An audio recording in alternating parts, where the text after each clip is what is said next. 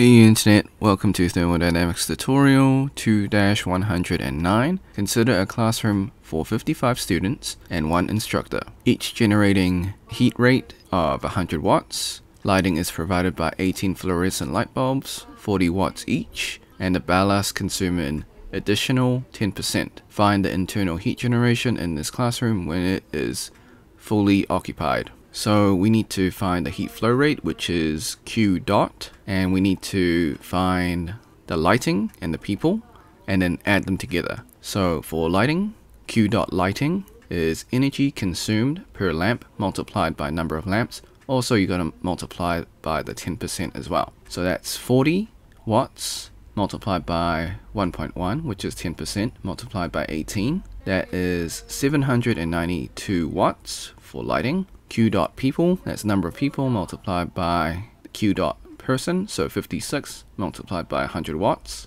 That is 5,600 watts. So we add those two together. So 792 plus 5,600 is equal to 6,392 watts for the total Q dot, which is the total heat generation. Disclaimer, the method is correct, but I do make calculation mistakes. I encourage you to solve it yourself and see if you get the same answer. Thanks for watching. Hope you had a great day. Be sure to like, subscribe, share with your friends, ring the bell, turn on all notifications. Leave a comment below if this was helpful. Until next time, see ya.